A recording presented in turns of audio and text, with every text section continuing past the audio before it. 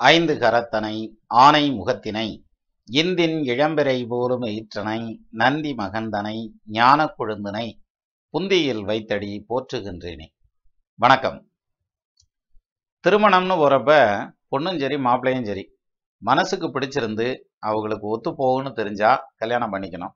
இல்லாட்டி கல்யாணம்னு பேசுறப்பயே இல்லை எனக்கு வேண்டாம், இது பிடிக்கல, அல்லது இந்த பையனை கல்யாணம் பண்ணிக்க மாட்டேன், இந்த பிள்ளைய கல்யாணம் பண்ணிக்க மாட்டேன்னு தெளிவா பேசிடணும்.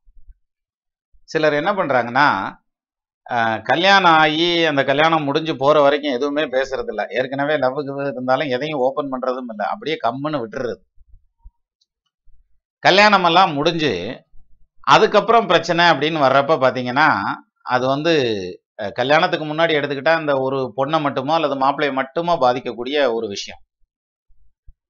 கல்யாணம் முடிஞ்சதுக்கு அப்புறம் அப்படின்னு பார்த்தா அது இன்னொருத்தருடைய வாழ்க்கையை பாதிக்கிறது மட்டும் இல்லாம பெத்தவங்க அவ்வளவு காசு பணம் செலவு பண்ணி அவ்வளவு எதிர்பார்ப்போட சந்தோஷமா கல்யாணம் பண்ணி வைக்கிறாங்க, பிள்ளைங்க நல்லபடியா பிழைக்கட்டும் அப்படின்னுட்டு. ஆனா இவங்க கடைசியில என்ன பண்ணிடுறாங்க, முடியாது அப்படிங்கிற மாதிரியான ஒரு சூழல் வரையில இவங்களுக்கு கஷ்டமா இருக்கோ இல்லையோ அது அப்புறம். அதுலயும் சிலர்லாம் பாத்தீங்கன்னா அந்த கல்யாணம் வரைக்கும் சரி சரி சரின்னு சொல்லிட்டே கல்யாணத்தப்ப கிளம்பிடுறது. பொண்ணு இல்லை மாப்பிள்ளை இல்லை அப்படிங்கிற ஒரு சூழ்நிலை வரையில ஒரு 4 நாள் கல்யாணத்துக்கு இருக்கையிலாம் அந்த மாதிரியான ஒரு இக்கட்டான சூழ்நிலையை சந்திச்சவங்களுக்கு அதனுடைய அந்த வருத்தம் தெரியும். ரொம்பவே மனசு கஷ்டப்பட்டு போயிடுவாங்க. அப்போ கல்யாணம்னு பேச்ச ஆரம்பிக்கிறப்பயே பளிச்சுன்னு கல்லுல தேங்காய் அடிச்ச மாதிரி உடைச்சிடணும். ஐயா நான் இந்த கல்யாணத்தை பண்ணிக்கிறேன், இதை ஏத்துக்கிறேன், சரியாத்தான் வரேன் அப்படின்ற மாதிரி ஒத்துக்கணும். அப்படி இல்லைன்னா இல்லை என்னால ஏத்துக்க முடியாது, வேண்டாம் அப்படின்னு முடிச்சிடணும். இது கல்யாணத்துக்கு அப்புறம் இந்த மாதிரியான இஷ்யூ வரையில எத்தனை பேரை பாதிக்கக்கூடிய விஷயம். அப்ப அதுக்கு என்ன காரணமா இருக்கும்? கல்யாணம் வரைக்கும் கம்மன் நின்று கல்யாணத்துக்கு அப்புறம் பிரச்சனையை கிளப்புறதுங்கிறது எதனால அந்த மாதிரி வருது? அதை ஜாதக ரீதியா தெரியுமா அப்படின்னா தெரியும் அப்படிங்கிறது தான் அதுக்கான பதில். இதை எப்படி தெரிஞ்சுக்கலாம் அப்படின்னா அதுக்கு ஒரு எடுத்துக்காட்டு வச்சுக்கிருவோமே. இப்போ ஸ்கிரீன்ல வர்ற இந்த ஜாதகத்தை எடுத்துக்கோங்க. லக்னமா வந்திருக்கிறது துலா லக்னம், ராசியா வந்திருக்கிறதுங்கிறது மேச ராசி, ஜென்ம நட்சத்திரம் பரணி நட்சத்திரம். இது ஒரு பொண்ணுடைய ஜாதகம். இந்த பொண்ணு ஜாதகத்துல பாத்தீங்கன்னா லக்னமா வந்திருக்கிறதுங்கிறது துலா லக்னம். இப்ப நடந்துட்டு இருக்கிற தசை அப்படின்னு பாருங்க, சூரிய தசை நடந்துட்டு இருக்குது. கிட்டத்தட்ட 2014 ஆரம்பிச்சு 2020 வரைக்கும் சூரிய தசை. ஆக்சுவலா இந்த பொண்ணு சுக்கிர தசையில தான் பிறந்தாங்க. 20 வருஷம், ஆல்மோஸ்ட் 20 வருஷம் சுக்கிர தசை நடந்துச்சு. அதுக்கப்புறம் சூரிய தசை வந்தாச்சு. இந்த சூரிய தசையில கல்யாணம் நடக்குது.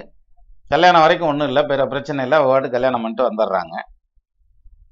கல்யாணம் பண்ணிட்டு வந்ததுக்கு அப்புறம் கணவனோடு கூட அந்த குடும்ப வாழ்க்கையில ஒத்து போக முடியல. ஏப்பா ஒத்து போக முடியல அப்படின்னு பார்த்தா 11ஆம் பாவாதிபதி சூரியன். அவர் காதல் ஸ்தானம்னு சொல்லுவாங்க 11ஆம் இடத்தை. அந்த 11ஆம் இடத்ததிபதி சூரியன் தசை நடத்தியிருக்காரு, அதுவும் சுயசார மாரி நடத்தியிருக்காரு. அப்ப காதல் வயப்பட வேண்டிய சூழல் ஏற்பட்டிருக்கு இந்த பொண்ணுக்கு சூரிய தசையில. சரி, அது மட்டும் இல்லாம புதன் கேது எப்படி சம்பந்தப்பட்டாலும் காதல் வந்துடும் அவங்களுக்கு. அதாவது 2 பேரும் ஒன்று சேர்ந்திருந்தாலோ ஒருத்தருக்கு ஒருத்தர் நேர்பார்வையா பார்த்துக்கிட்டாலோ காதல் வந்துடும். அந்த காதல் வெற்றி அடையணும் அப்படின்னா அந்த புதன் கேது சேர்க்கை மற்ற கிரகங்கள்னால பாதிக்கப்படாம இருக்கணும். இப்ப இங்க பாருங்க, புதன் லக்னத்திலேயே உட்கார்ந்துருக்கார், கேது 7ஆம் பாவத்துல உட்கார்ந்துருக்கார். புதன் கேதுவை பார்க்கிறார், கேது புதனை பார்க்கிறார். அப்போ இந்த காதல் வயப்படுறதுங்கிறது இந்த புதன் கேது காம்பினேஷன்லயே காமிச்சிருது. ஆனா அது சக்சஸ் ஆகுமா அப்படின்னா இந்த புதனோட ராகு உட்கார்ந்துருக்கார். அது இல்லாம துலா லக்னத்துக்கு ஆகாத கிரகம்ங்கிறது குரு, முழு பாவி இல்லையா, அவரும் கூட உட்கார்ந்துருக்கார். அப்ப 6க்கு அதிபதி கூட உட்கார்ந்துறதுங்கிறதும் பிரச்சனை, கூட ராகு உட்கார்ந்துருக்கிறதும் பிரச்சனை. அப்ப லக்னாதிபதி ஆட்சியாக இருந்தும் இந்த காதலை வெற்றி பெற வைக்க முடியல. இது இந்த பக்கம். சரி, 7ஆம் இடத்துல எடுத்துக்கங்க. அந்த பக்கம் இந்த பொண்ணுடைய அந்த காதல் ஸ்தானத்துல எடுத்துக்கிட்டா அந்த பையனை பொறுத்த வரைக்கும் கேது இருக்கார் அந்த இடத்துல. அவரு கூட சந்திரன் சேர்ந்து நிக்கிறார். அத குருவும் பார்க்கிறார், சனியும் பார்க்கிறார் அந்த இடத்த. அது இல்லாம சுக்கிரன் புதன் ராகு எல்லாத்தையும் பார்க்கிறாங்க. கிட்டத்தட்ட மேக்சிமம் கிரகங்கள் பார்த்துருது, ஒரு 2 கிரகத்தை தவிர எல்லாம் சம்பந்தப்படுது. அப்ப உச்சகட்ட மனக்குழப்பம் ஏற்பட்டு போயிடும். அதனாலையும் இந்த காதல் வெற்றி அடைகிறதுக்கு வாய்ப்பு இல்லாம போயிடுது, அந்த தைரியம் பத்தாம போயிடுது.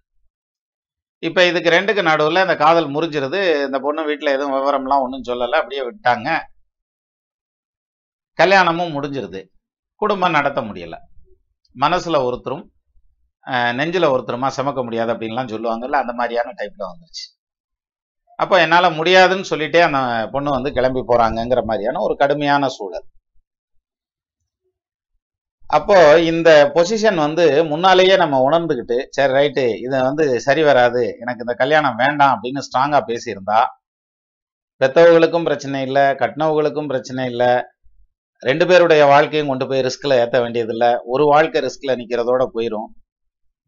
அப்போ இதுக்கு என்ன காரணம் அப்படின்னா, காதல் ஸ்தானாதிபதினு சொல்லக்கூடிய 11ஆம் பாவாதிபதி சூரியன், அவருடைய திசை தான் நடக்குது. அந்த திசை நடக்கிறதுங்கிறது அந்த பையனை மறக்க முடியாது. அதே மாதிரி 12ஆம் பாவத்துல போய் அது உட்காந்துடுறாரு. அப்ப எந்த இடத்துல டிஸ்டர்ப் பண்ணும்? 12ஆம் இடம் அயன சயன போகஸ்தானம் இல்லையா?